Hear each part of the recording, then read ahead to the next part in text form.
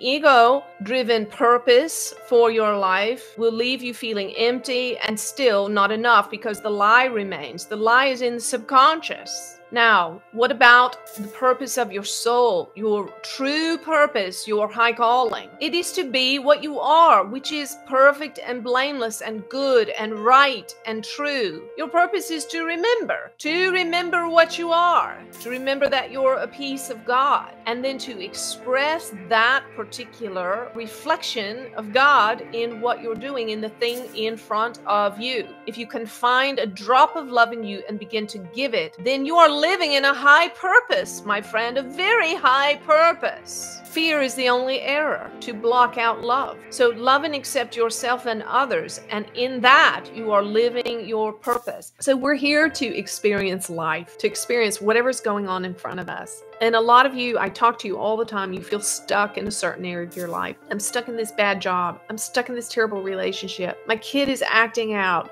and driving me crazy.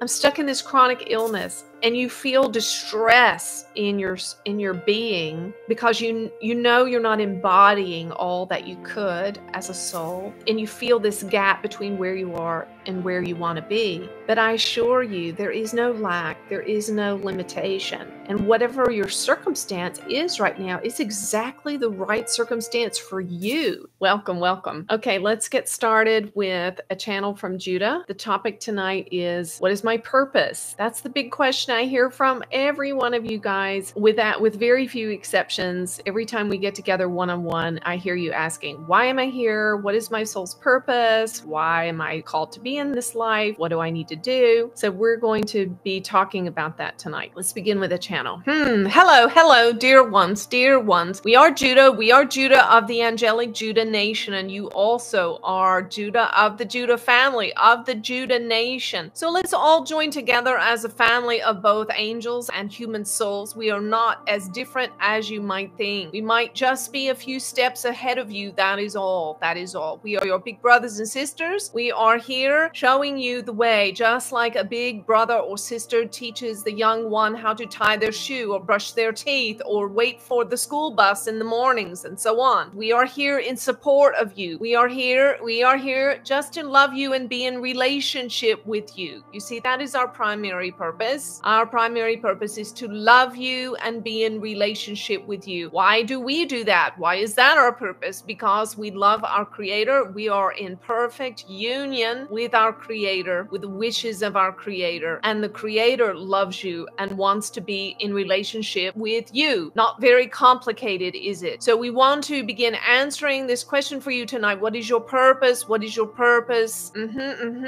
We hear and see you asking that. So we want to talk about it from two different angles, which is very common, which we do frequently on this channel. You see, there are egoic parts. They're not you, they're conditioned ways of thinking and being that would drive you to want to find a purpose, a higher purpose than what you are embodying. And so when the ego is asking this question, we would answer it differently than when your soul is asking the question. So listen carefully here for a bit. So when this question arises in your heart, what is my purpose? Why am I here? What in the world am I doing? How do I live? You must discern. Is it the ego asking this question, or is it your soul? Now, when the ego asks this question, it's because you've already done this, that, or the other, and somehow your desires still are not satisfied. And so the culture and cultural conditioning, advertising, media, religious standards, educational standards, parental expectations, all of these will cause you to think that you must add on something else to be what you are to fulfill your purpose, whatever this divine purpose elusive thing might be, it seems. And so all of this conditioning of the ego will drive you to think you need something more added to the mix in order to fulfill your destiny, or you need to give up something. You need to eat less, this, you need to do this, that, or the other, meditate more, and so on. And so the ego will always tell you, you must be more of this and less of that, because you see, listen carefully for the lie. This is how you identify the ego. It is based on this lie that you are not enough. You're not enough, you see, it tells you. So you must be something more. You must have a higher purpose than just this,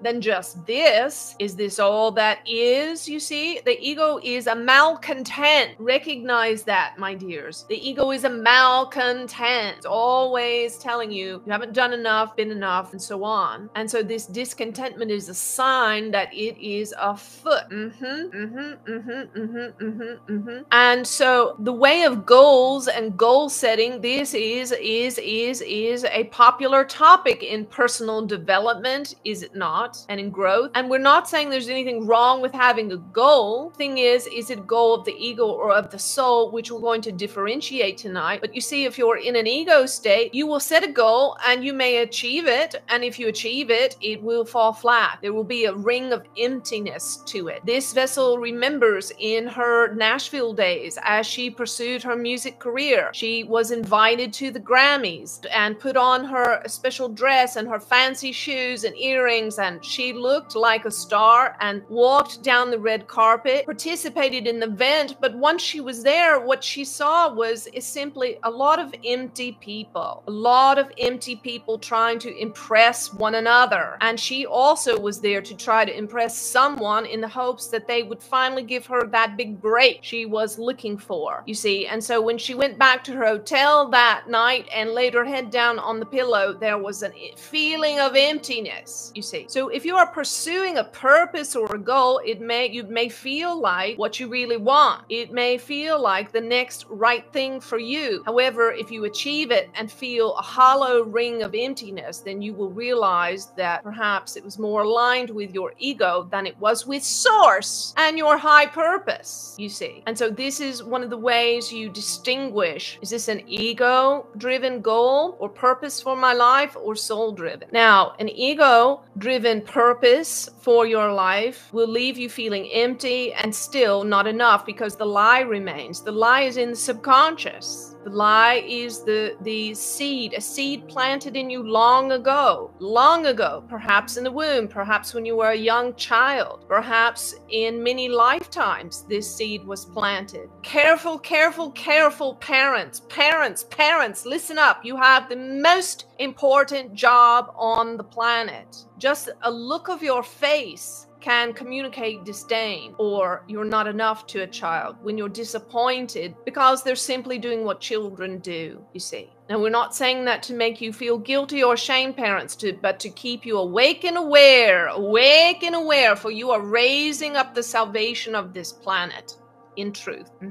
Yes. Now, what about the purpose of your soul, your true purpose, your high calling? It is to be what you are, which is perfect and blameless and good and right and true. And you say, but Judah, you wouldn't say that if you knew what I said yesterday to my spouse, or if you knew that I stole something last week, because I'm really nervous and scared about the holiday and not being able to show up with gifts. And whatever it is that you think you've done that has disqualified you from your purpose, even some of you listening tonight, you might be in a prison house somewhere. And you think, well, certainly I've been disqualified. And we would say, no, absolutely not. No matter what you've done in this life or in past lives, there is still a part of you that is innocent and pure and sweet. We can assure you of that because when you were born and you lay in your mother's arms, everything about you was purity and innocence and goodness. And you were able to relax and lay soft and supple and at peace in your mother's arms.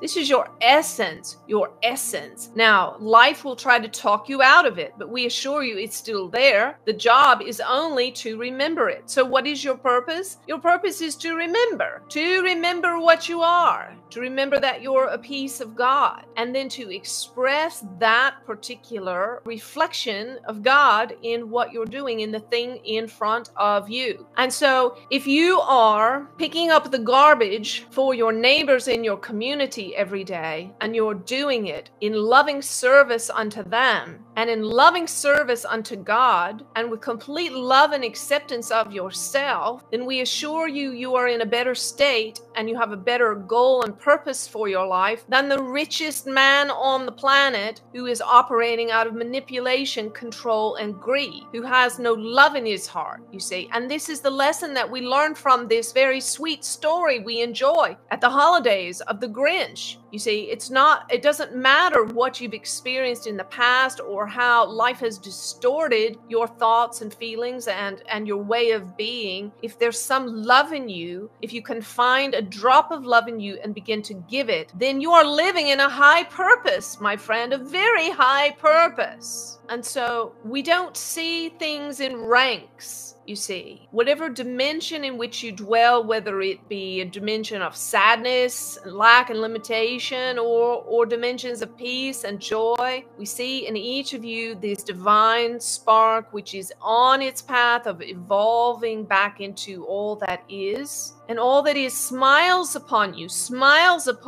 yes. And so we would encourage you not to take your life too seriously, for you might uncover this grand purpose, this particular thing that you are meant to do, and then 5 or 10 years later find it's not at all what you thought, and you might embark on a whole different expression of your divinity. This vessel has been many, many things in her lifetime. She has been in the pizza house cleaning urinals at 3 in the morning. She has cleaned people's homes, babysat their children. She has been a school teacher. She has been a salesperson. She has been a music teacher. And now, look, in her 50s, she is a channeler. What about that? So you may think you've got it all figured out, and then find out one day when you've achieved this grand goal and purpose that you think is exactly the right fit for you, that perhaps it doesn't ring as true as you thought, and now you're off onto something else. So we would say, don't take life too seriously. You can't mess it up. You can't miss it. There is no missing it. Really, in truth, there is no missing it. The only way that you can be in error, my dears, is not to love and forgive yourself, to not love and forgive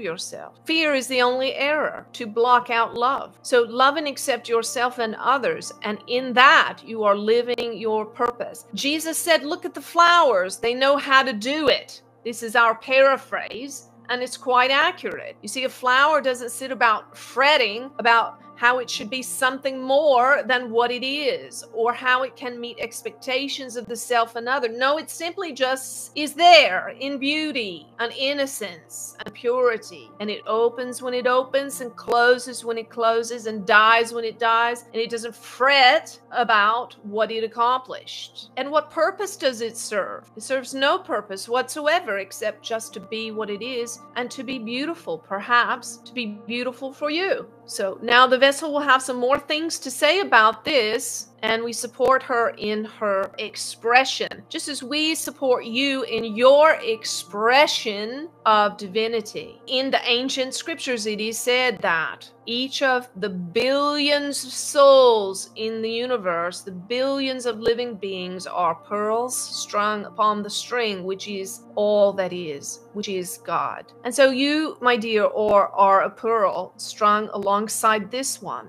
and alongside all the others here listening, and everyone that you encounter. And all that is holding you all together in a beautiful, beautiful pearl necklace. So, wow, it's so great to see you guys. Just wanted to let you know we had such a great week. On January 10th, for Healing Wednesday with Cryon, Judah and I will be a guest there. So we hope that you can be there for that. The Cryon is a beautiful family. We love Lee and Monica. They are our fathers and mothers in the spirit, and they prepared the way for all that happens with Judah and so many other new channelers on the scene. We love them so much. It was a wonderful time. I hope you can be there. Also, January 6th, it's either the 6th or 7th. It's the first Saturday night of January. We will be here in Charlotte. The 6th, thank you. At the Refuge. We can see you in person, give you a hug, let you feel the enormous energy in the room. We had such a great time last month. While Chuck and I were God stoned the whole weekend. I mean, if you guys didn't know us, you would have thought we were really high on something.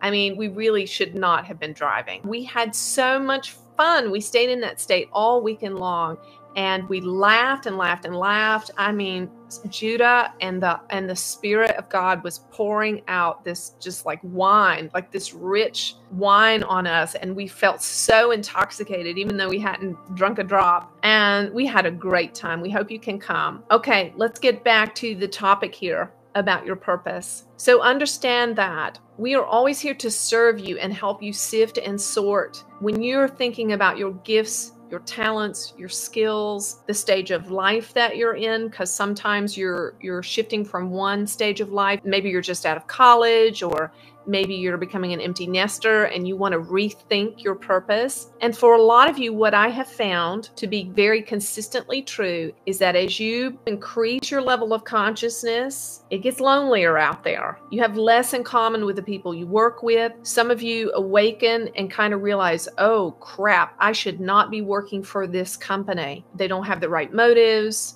You just don't line up with them anymore. And sometimes you might have been working for these companies 20 years when you start to awaken and realize, ooh, this is not a good fit for me anymore. So know that these things happen, and we are here to serve you and help you sift and sort through what the next segment of your life as a spiritual person looks like, and what you need to do, if anything, to be more aligned in your purpose in the world. Now, the Buddhist tradition says when you're enlightened, before enlightenment, chop wood, carry water. After enlightenment, chop wood and carry water. Now, what I would take away from that to share with you guys is when you enter into an awakened state and you're getting serious about your spiritual growth and you feel that mismatch, you might feel it with a spouse, you might feel it with your family, you might feel it in your workplace. You can feel this kind of gap happening between your perspective and theirs and your level of consciousness and theirs. But I would encourage you, don't get too urgent about doing something drastic. Okay, sit tight, meditate, give time for the dust to settle, and allow the universe to bring to you, to your front door, the next thing. Now, there are times where you have to leave jobs or leave partners and things like that, but do it from a place of peace to the degree that is possible. Sometimes it's not, and do it with care, knowing that the ego will push and pull you and try to make you feel urgent about changing. And it will give you a sense of resistance and panic. And that's not where God's purpose for you is found. Okay? God's purpose is found for you in this inner knowing of peace, right? So the more that we understand what's beyond the veil, whatever it is that's out there, the more we will understand why we're here right now, right? And that's why so many people that have near-death experiences and they experience what's on the other side, whether they see angels or experience bliss or enlightened states, and then they come back and their whole life is different because suddenly they've been given a window into why they're here. And so we can learn from them, right? I know a lot of you like to listen to these stories, but we can understand that when we have some glimpse of what's beyond, it will change us in the now. So it would behoove us and serve us well to consider, when I'm on the other side and I look down at my dead carcass, what is it that will really matter to me at that point, you see? Because I'm just Angie right now, but I've been many, many different people over many, many different lifetimes, right?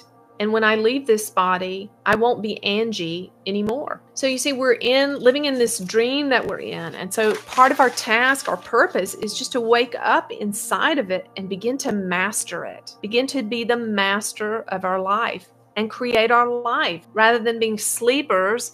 You know, when you're in a dream, do you have control over your dream? No, shit's just happening to you. Maybe it's good, maybe it's bad, or a mix of both. All kinds of things going on, and you don't have any control over any of it. Well, we don't want to be that way in our real life, day-to-day life. We don't want to be sleepers where we're just letting the tide of life do whatever it does to us, and and not develop any mastery over it. But you know, the goal is in mastery. What does mastery even look like? Mastery is to be present in the moment, engaged with the people, places, and things in front of you. And we don't have to have some big goal. The goal is to be, right? The goal is to breathe in and breathe out, breathe in and breathe out. The goal is to bring presence into the moment, to bring love into the moment.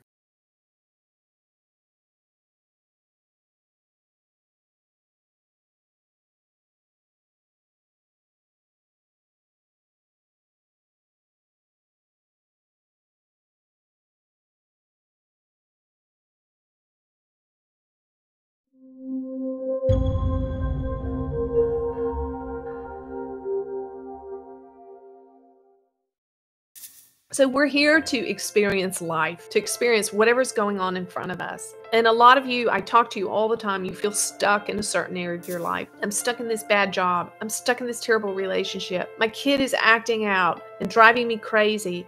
I'm stuck in this chronic illness. And you feel distress in your being because you know you're not embodying all that you could as a soul, and you feel this gap between where you are and where you want to be. But I assure you, there is no lack, there is no limitation, and whatever your circumstance is right now is exactly the right circumstance for you. I spent some time this year just hashing out again, why am I here? And this is my why statement for me personally. I'm here to, I have it written there, that's why I'm looking this way, to create experiences of divine love and wisdom so that freedom and enlightenment can come. And that's why Judah is here. Judah, you know, doesn't want me just to talk at you. And Judah's not here to just talk at you. Judah's here to give you, right where you are, in the room where you're sitting or in your car, an experience of divine love and wisdom that will change you, set you free to be who and what you really are, to master your own life, to be sovereign in your own life, to be the enlightened being that you really are, to remember that fact, to wake up to that fact. That's why we call it awakening. Awakening to what? Awakening to the truth, that you're a piece of God in the earth, that you're the master of your own life, you're the creator of your own reality. Ramana Maharshi said the idea that there is a goal is wrong. We are the goal. We are always peace. So to get rid of the idea that we are not peace is all that is required. That's it. Just to get rid of the idea that there's something more that you have to be, do, think, or have in order to be at peace. And Osho taught us that the purpose of life is just to exist, just to be alive, right? You know, the Buddha said, it's said that he said at the end of his life, be the light of your own soul. And Osho said this. He said, when I die, my last words will be a joke unto yourself, right? So with this goal thing, right? Like this is an American mentality that says that we have to be the best at whatever we're doing. And we have to do something more than we've done already. And this is such a recipe to make us feel like failures. No wonder we feel so crappy. But we can take on this attitude of Osho's like, be a joke. It's all a joke. It's all a big joke, right? Laugh and have a good time. Be present in the moment. Enjoy whatever's in front of you to do. If you're washing the dishes, enjoy it. Let it be your act of worship. If you're listening to the radio, enjoy it. Sing really loudly and really badly. Let it be your act of worship. If you're kissing your spouse, if you're washing your clothes, if you're making $1 million business deal, do it as an act of worship. If you're eating a bowl of ice cream, enjoy it. Sounds like we got to make an ice cream run. So we're here to experience life, to experience whatever's going on in front of us. And a lot of you, I talk to you all the time, you feel stuck in a certain area of your life. I'm stuck in this bad job. I'm stuck in this terrible relationship. My kid is acting out and driving me crazy. I'm stuck in this chronic illness, and you feel distress in your being because you know you're not embodying all that you could as a soul, and you feel this gap between where you are and where you want to be. But I assure you, there is no lack, there is no limitation, and whatever your circumstance is right now is exactly the right circumstance for you, even though it doesn't feel comfortable. I assure you that you can get comfortable in it, and there is where your miracle is. You see, when I was so uncomfortable for 2 years, Chuck will tell you there were so many nights I would cry. I would just cry because all I wanted was just to feel better. That's all. I just wanted to have my health back. I just wanted to walk around the block. I just wanted to play with my grandkids at the park. I didn't know if there was going to be an end to it, right? But when I gave all that up and I actually became content with the body I had, with breathing in and out, with just being able to sit next to Chuck and love, and just, I couldn't do anything for him. I couldn't be anything to him, but I could feel love for him, and I could just sit there and let the love flow, right? And it was in that place that Judah came, and what a miracle, right? What a miracle. So our miracles are found in this place where we just let it all go and surrender, and we find contentment in the moment. You know, in the scripture it says godliness with contentment is great gain. So all the things that you want to gain in life are found in being content with this right here now. You know, if you're in a job that you absolutely hate and you feel like it's slave labor, if you will just set your heart to serve God. You know, I'm going to pack this box as service unto God. I'm going to do this work as service unto God. You know, I'm going to tell you guys a story because it's one of my most precious moments with God. And it's this. Years ago, I had all the big dreams, right? You know, I had all these big dreams about being this singer in Nashville, and I'd had some success. I had a man invested about $100,000 at no expense to me to go and make my dream record with the very best A-listers in Nashville. And, you know, walking through the airport and people were, who is that? That's that, you know, and asking for autographs. And I did all that stuff, right? And I got there and I made this gorgeous record, and it was a dream come true. It was the songs I'd written. Oh man, it was such a great time. Flew home. I had given up my job to follow this dream. Came home. I was broke. I had no money, and was waiting for that big record deal to come, right? And I was broke. And I went around the corner and got a job waiting tables at TGI Fridays because I had to help pay the bills. I had 3 kids, I had responsibilities. So I just did the next right thing, which was to get a job. And I waited for months, and the record deal never came. And that big gorgeous album was just like a shiny Cadillac sitting on the car lot that nobody ever bought. And so a couple of months into this waiting process, I was waiting tables one night and hustling like waiters and waitresses do. And I accidentally knocked over a glass of water, and it fell in this guy's lap. I felt so bad, and he was drenched, and he started shouting at me and cursing me. And, you know, I got down on my hands and knees. I cleaned up. I cleaned up underneath the table in the place where he was sitting and just was trying to make it right. And as I was up underneath that table, I'm telling you, the presence of God came up under that table with me. And I could feel the pleasure of God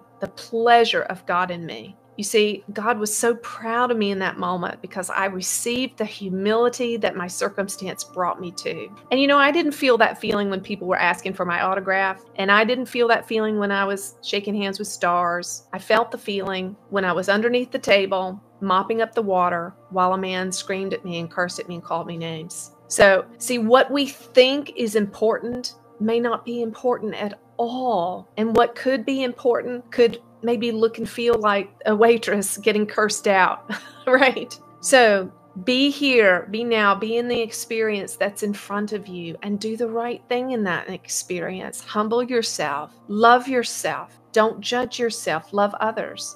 And that was a part of that experience. When I was up under that table, I didn't receive what that man was saying to me. I just felt love, the love of God, and I loved and accepted myself, and I received the humility, and I didn't judge the situation. You know, be the master of your own life. Don't take it too seriously. Osho was commonly known to say, I do what I want to do. Do what you want to do. If you want to eat a bowl of ice cream, eat it. If you want to buy an expensive gift, for Christmas for somebody, do that. If you want to get divorced, do that. Do what you want to do. You're sovereign over your own life. Remember that Judah is never here to tell you how to live, and neither am I. We're here only to support you in living the life that you want to live. So trust yourself a little more. Krishna said, actions cannot defile me because I'm indifferent to results. And all those who understand this will not be bound by their actions. Listen again, actions cannot defile me because I'm indifferent